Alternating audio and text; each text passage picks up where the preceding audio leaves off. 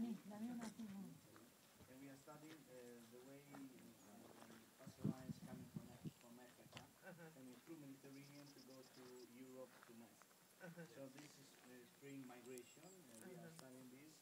How these small birds use the small islands in all Mediterranean to like a stopover. Yes. They stop here, stay some days, 3-4 days, and then go ahead on the migration.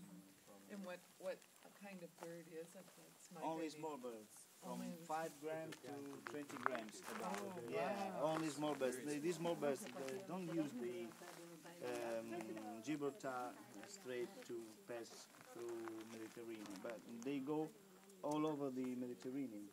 They fly over the sea.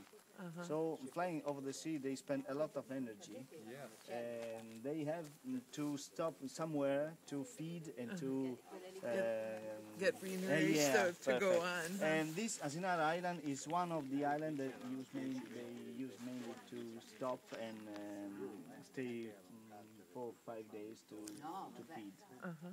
Yes. Can you see these plants? Ferula comune is the scientific name.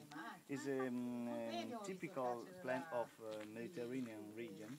And these small birds are, they feed about for all over their life of insects.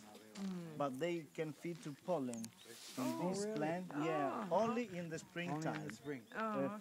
To get energy.